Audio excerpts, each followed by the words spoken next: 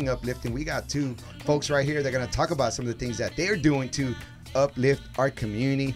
And I want to bring them in now. We're talking about Tiffany Begula and Chris Casano, y'all. And I'm going to go ahead and first, let's start with y'all right here. First of all, Tiffany, welcome back to the show. How are you today? So good. Thank you so much for having me back, guys. I love being here with you guys. Yes. And Chris, welcome to the show. How are you today? Thank you for having me. I'm doing great. How about you guys? Doing good. Excellent. Happy to have you. Yeah, thank you. And let's start with this, Chris, since you're new to the show. One of the things we love to start with is first, how is right here, right now, Chris, your pretty much your mind, body, and spirit? Ooh, I love it. That's a good question. Everything's great. I was just talking to my mom on the way up here, so that's good. It always puts me in a good place on a Sunday. I always have that conversation with her, and like I said, Dodgers won last night, so that's a good thing. Let's go. You got good vibes all the way around there, huh? Even though I am from New York, but we won't talk about that. This is my home now. This is there my home. There you go. But no, yeah, things are great. Things are great. That's you know, much love in my life right now. Feeling really blessed. So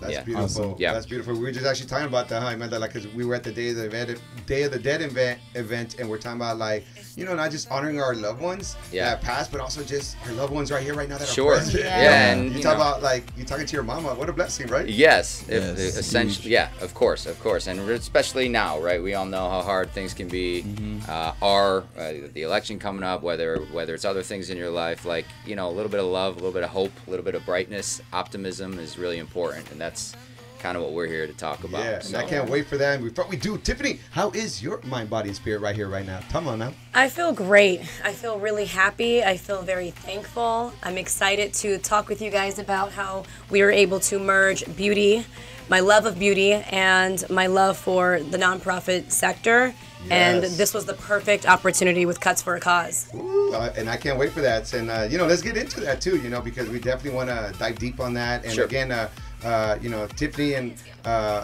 is an intern with Food on Foot LA that specializes in specializing in social impact, social media and marketing. But not only that, like you said, like, you know, you have your own business as well. And, you know, you guys have an event that you guys are organizing through Food on Foot that has to do with something called Cuts for a Cause. Yeah. So let's get into a little bit of what is Food on Foot LA and then Cuts for a Cause. So break it down for us. Right on. Break it down. Well, I started volunteering with Food on Foot probably 2017, 2018, and it's an organization in Hollywood. You know, they're coming up, this is going to sound crazy, but I think they've had, you know, one of the things they do is they do a food serving every Sunday in Hollywood to around 350, sometimes up toward 400 unhoused folks in Hollywood. And I don't think they've missed a Sunday in over 15 years. Wow. I mean, that's amazing. It's crazy. It might even be closer to 20, to be honest. That's commitment right there. And so, you know, that is the spectrum of people experiencing homelessness, right? You get everybody through that line who needs a meal. There's clothing, right? There's hygiene products. It's really something that those folks can look forward to. No matter what is happening, COVID, anything, Sunday, they're there. So, you know, I started volunteering that way, you know, just showing up and helping distribute those items on a Sunday. And so that's Food on Foot. Yeah. And then Cuts for a Cause is something some friends and I organized on the East Coast. Like I said, I'm from New York, lived in New Jersey for a while, and we did an event giving haircuts to people experiencing homelessness in Hoboken, New Jersey. We've done that twice now in upstate New York, where, you know, just giving, you know, we talked about feeling good about how we look, how, you know, what we're experiencing, and just giving dignity to those folks that otherwise sometimes people just dismiss. For sure. So the opportunity for them to come in, somebody to take the time to make them look better, hopefully that, you know, transcends inward for those folks as well, and they can walk away with a fresh haircut and feeling good for that day, and who knows what that kind of translates into the next day or the next week or the next month. So that's kind of what this is for. I mean, there's all these layers right here. How I mean, that it's like first the food part, right? That's like you think about it, like these are the basic necessities of like humanity, right? Like shelter, food, right? Before we could get into any other stuff, and like to be able to be part of an organization like that, I'm sure it's like, like it fills your cup as much as you probably like help to fill I get theirs. so much more out of it, I think, 100%. than they probably do, right? And 100%. And the whole other thing that Food on Foot does, so that's every week, every Sunday they do that. There's a whole nother program that they are putting folks so there's if you're experiencing homelessness, there's a lot of state and city assistance that you get. The folks that Food on Foot is working with, they aren't eligible for that. So they're kind of newer, within 1 to 2 years of homelessness. And so they're not eligible for some of the state-funded programs. Food on Foot then brings them in, they help kind of organize the Sunday service. But then they also have programs where they're finding them housing, helping them save upwards to $5,000 before they kind of exit the program, helping them find work. They have financial literacy programs, so there's so much that they do on top of just feeding. And I know that's important, but it's also helping them not slip back into homelessness. So that's kind of what turned me on the most. Kind of like getting them on their feet and keeping giving them the tools, right, Tiffany? Right, giving them the tools. 100%. And I was really impressed. They have, I think once a month, UCLA. They have the residents, right? The doctors will come and they do public health services. So if you need your transportation, they will help you with that. They'll do assessments. If they need Medi-Cal, they can help them get signed up. I've been blown away with Food on Foot. Just everything that they offer. And and it's great to know that these type of things exist. Because a lot of people don't know about it, and that's why I wanted to work with them. I was like, I want to raise awareness. People don't know these things exist. That part. Right? Exactly.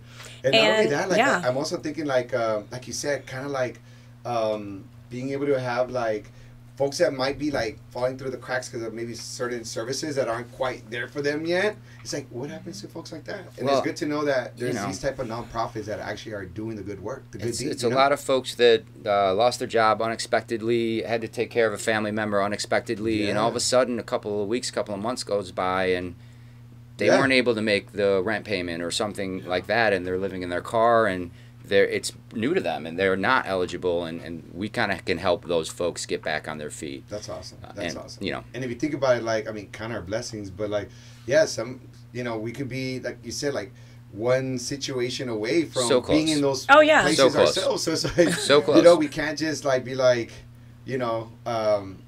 like we have to empathize and like figure out ways that we could support and uplift. And talk about then, Tiffany, like a little bit of knowing a little bit of the organization like that, talk to us about the Cuts for a Cause then, because that's kind of where you come in too. It does. It was like the perfect, it all aligned. So I started working with Randy and Rob, and they are the directors and the volunteer directors at Food on Foot. Yes. Yep. And this was like the perfect opportunity when I started working with them, because I have my hair salon that I've owned for over 20 years. Nice. And I have a hair product line, Bleulunahair. And I had been waiting for the next move, and I've always had a heart and the spirit for giving back. I've been a foster parent, as I mentioned to you, for years. I have adopted children. Like, I've always wanted to be in a space where I can make a difference. So this was the perfect opportunity, because I was like, you know what? I have my mentees. I have a mentoring program.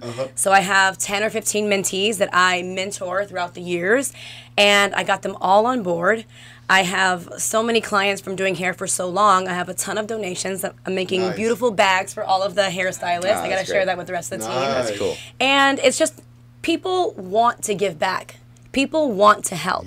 So I feel like I use my space, my platform, to give people the opportunity to show up, to pull up, to be there. Nice. So this was, it was the perfect opportunity. It's like tap in. Exactly. Yeah. And so tell us a little bit more about this particular event. Yes. When is it happening? Yes. Like, who's eligible? Like, what's going on?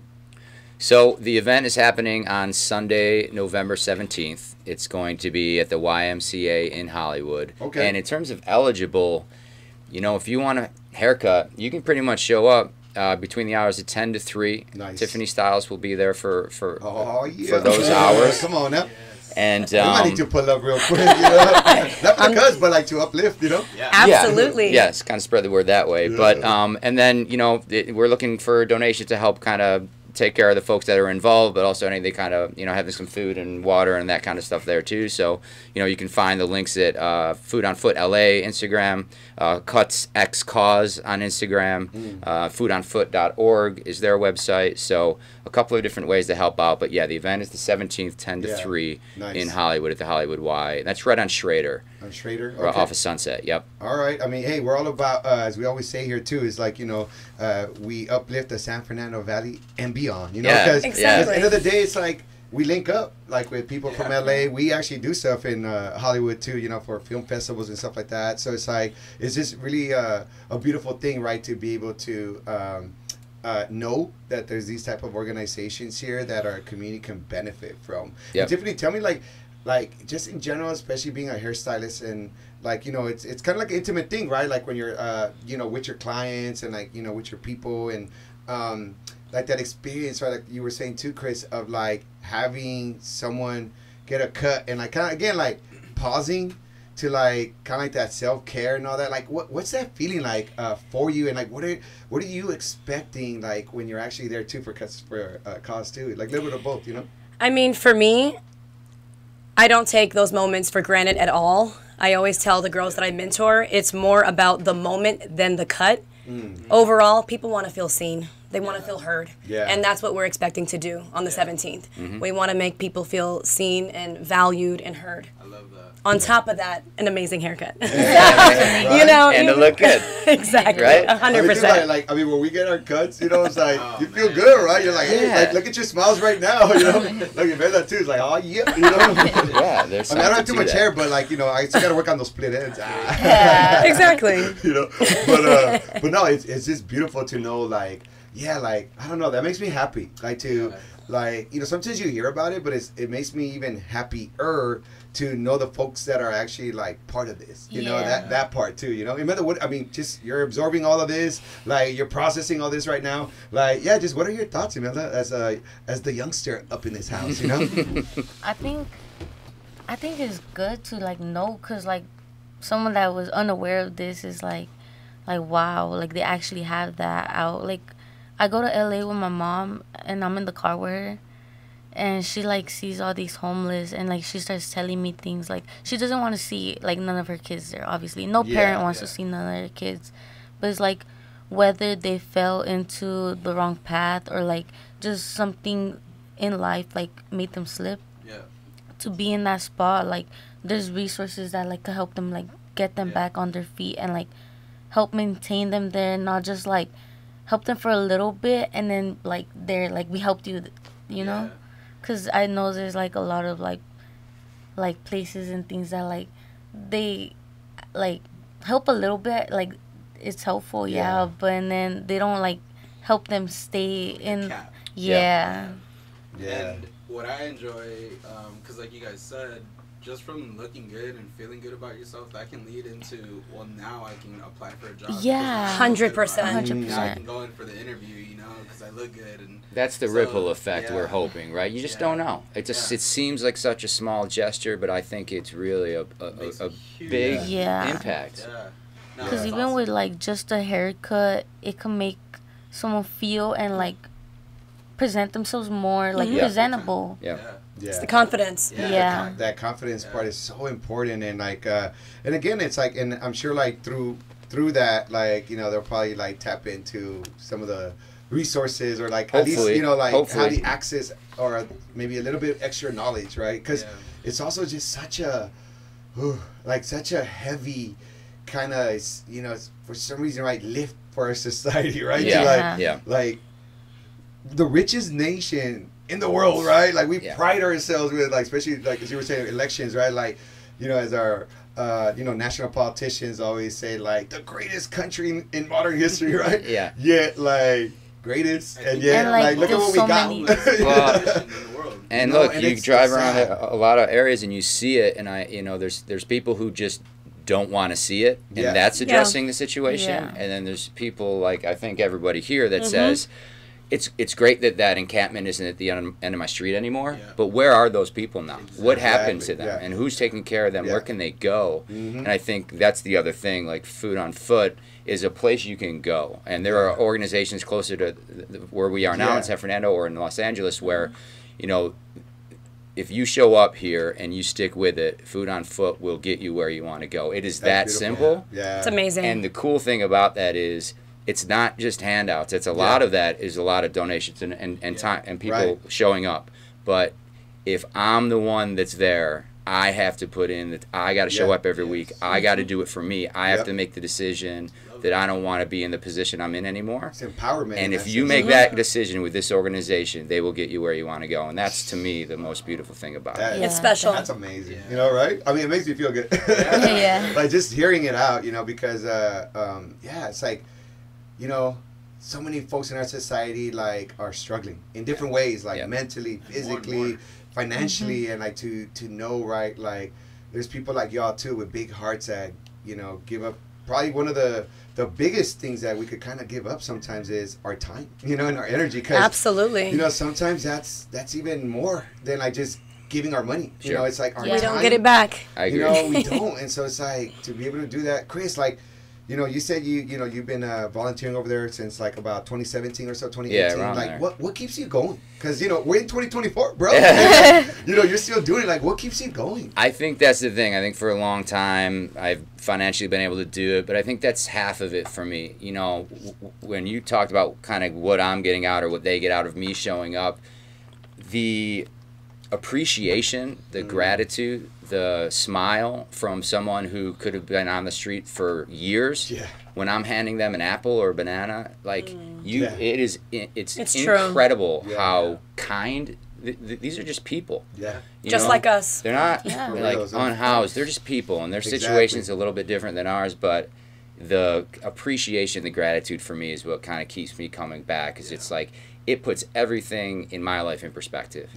Like I can't get too upset about anything. When I see that smile from someone just getting some sort of a gift from somebody giving up a couple hours with their Sunday. It's like, oh, that thing at work doesn't really matter that much. Right? Like the health of my family and friends matters. And like it's everything. Where people are, like who does need help. And I think the other part of this is just showing up. To me, what I've learned is a lot of the folks in these situations just don't have somebody to turn to. And when just one person showing up consistently can change a life. Right? You know, that's a big deal. No, that's huge. And Tiffany, like saying for you, you know, like just, you do a lot of stuff, you know, it's like I'm getting to know you, you know, like more and more now. It's like I see that, you know, like your energy emanates through the different places I see you, you know. That means a lot to me. Yeah, it really does. And like what same, like just kind of what fuels you to like same, right? Because that's a lot of your time and effort too. But like,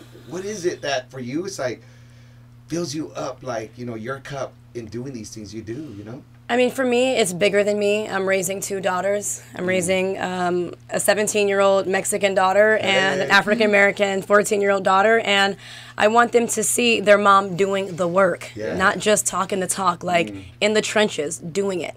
Because we all know kids learn from watching, not listening. Not listening. They're watching their parents, how they move. That's how they learn. They're not. It's not from what I say.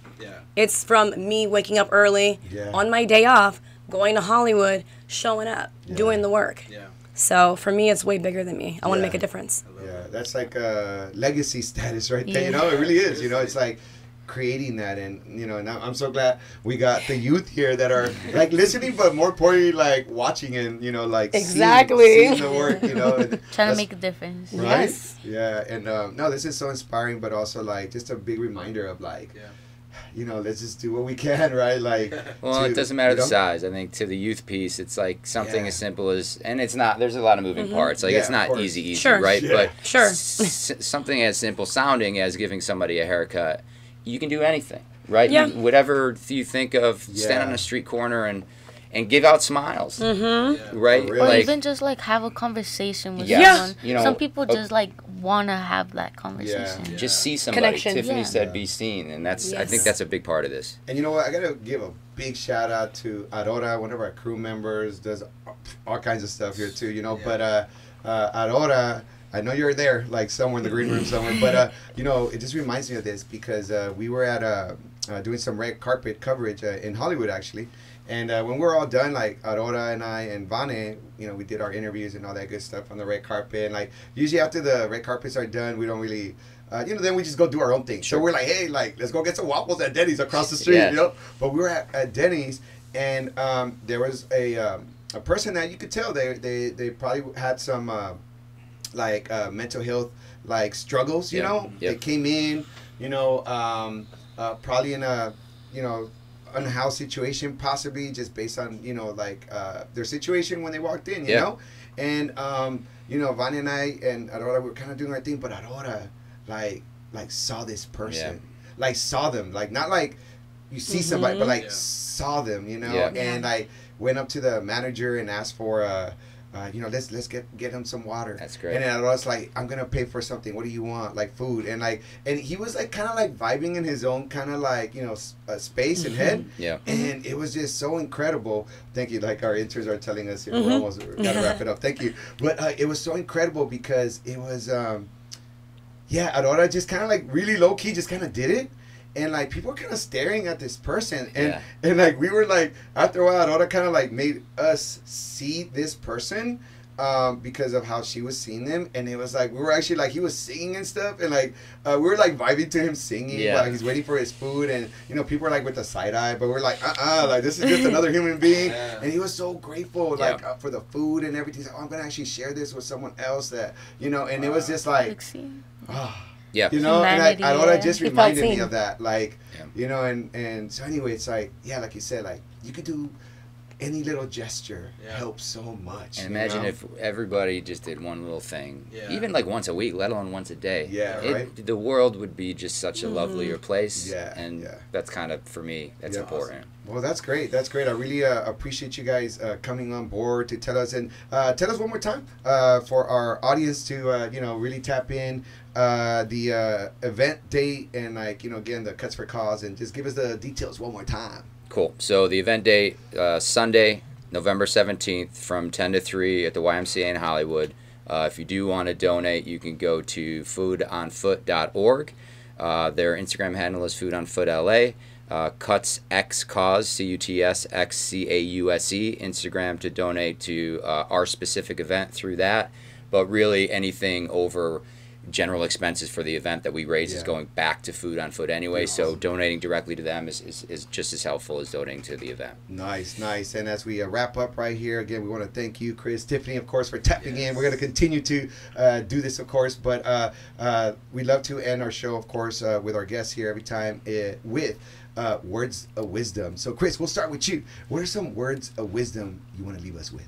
I just want to say, pay attention whenever you're out to everyone and anyone, and shoot them a smile, give them a little bit of love, and see them, and like staying with that theme of what we were talking about. Beautiful. Well, we see you here on KRJ. Appreciate that. Chris. Thanks for having me. Absolutely. And Tiffany, same thing. What are some words of wisdom you want to leave us with? Today I'm feeling always have patience and always be kind. There it is. You know, sometimes less is more, y'all. So with that said, we're going to go ahead and take a quick, short musical break, y'all. Of course, Take You There Radio. Thank you to Tiffany and Chris for being here with us. And in just a bit, we're going to have the one and only Jason Strickler, who's running for city council here for the city of San Fernando. Talk to us a little bit more about not just his campaign, but his community advocacy as well. So with that said, Blizzard, take it away. We'll be right back here on KROJ 101.5 FM.